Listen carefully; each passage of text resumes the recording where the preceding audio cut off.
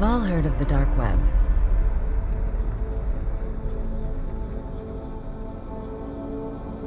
Its reputation precedes it. It's where criminals lurk. It's where you can buy guns, drugs, stolen identities. If it's illegal, chances are you can get it on the dark web. Or so we are led to believe.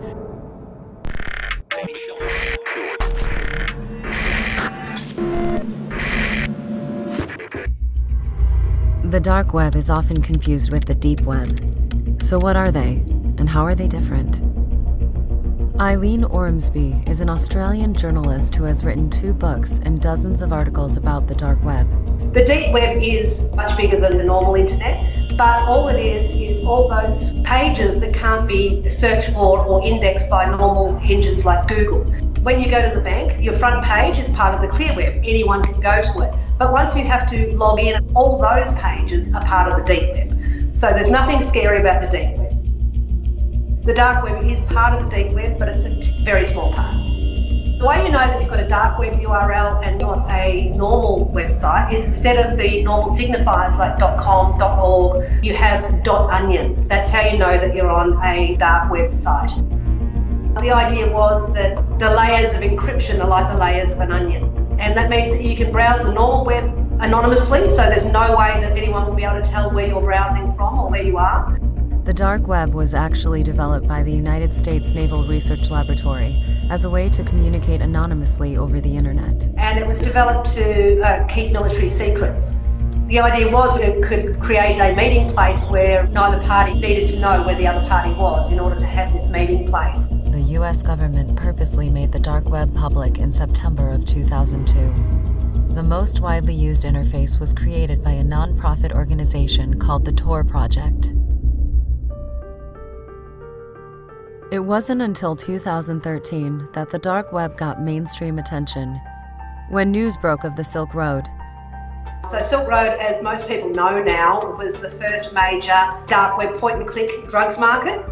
And it was started by one person who thought there should be a complete free market and anything should be able to be traded between consenting adult parties with no interference by the state. So he had a very hardline libertarian viewpoint, and then it grew from there. More and more dealers got on board, and more customers came on board. This grew to be first hundreds of thousands and then millions of users. Shortly after the Silk Road was publicly identified, its alleged architect, Ross Ulbricht, was arrested in an elaborate sting operation, and the Silk Road was shut down. When it was taken down, the FBI immediately said it was worth $1.2 billion. And since his incarceration, 2 more incarnations have popped up: Silk Road 2.0 and Silk Road 3.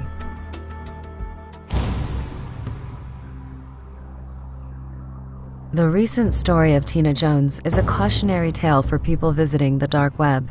Jones is a 31-year-old woman from Des Plaines, Illinois. She's currently charged with 4 counts of solicitation of murder for hire, 2 counts of solicitation of murder, and attempted first-degree murder. If convicted, she's eventually looking at possibly up to 40 years in prison. Tina Jones made national headlines after she was arrested for allegedly paying $10,000 in Bitcoin to a website called La Cosa Nostra International to kill her coworker's wife. Police alleged Jones was having an affair with the husband of the intended victim. Murder for hire cases are very rare in the suburbs in general.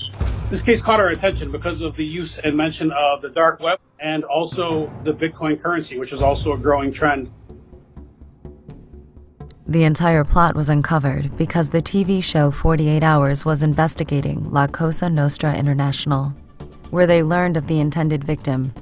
They promptly alerted authorities. They were able to pretty quickly locate the transactions and trace it back to her and her bank account. One of the things about Bitcoin that people don't understand is a lot of times they hear the term anonymous, and it's not really anonymous. Because what the blockchain is it's like a large public database, and everything that happens gets recorded on the blockchain and is there for the whole world to see. So you actually have lots of forensic blockchain companies that track a transaction, and with enough information you can track that right back to the person.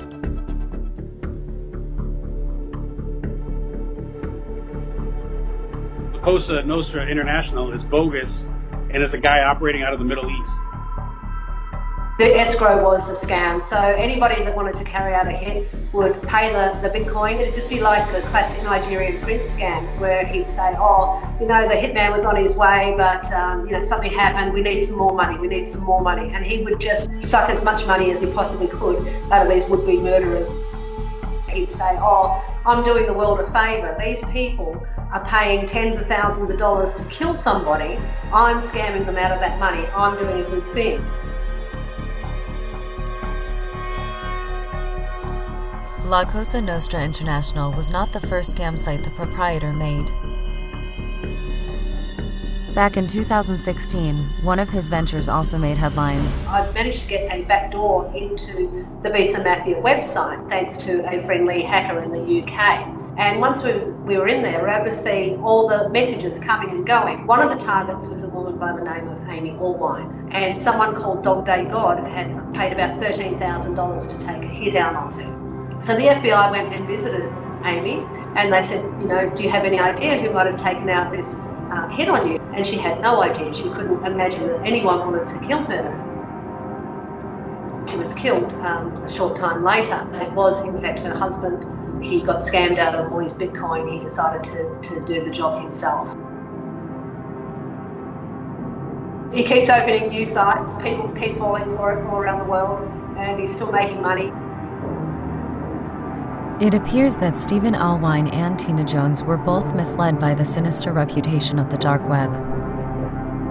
How much of that notoriety is actually true? All of the headlines are about, you know, kids can go into their bedroom and download drugs directly to their veins from the internet sort of thing, which is not exactly how the dark web works, but that's what everybody hears about. The whole idea of having your computer infected, it's going to actually happen more often on the clear web than it is on the dark web.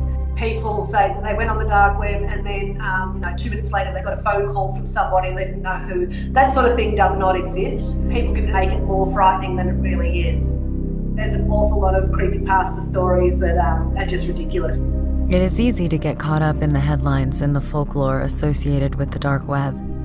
But it's important to remember what Tor was originally designed for and how it has practical functions beyond illegal markets.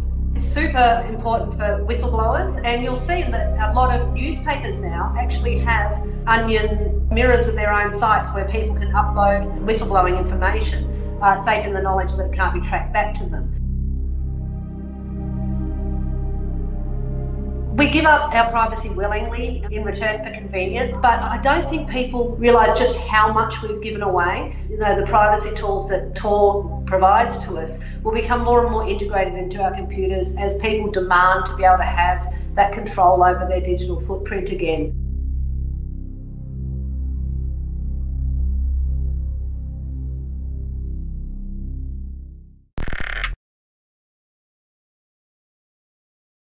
Keep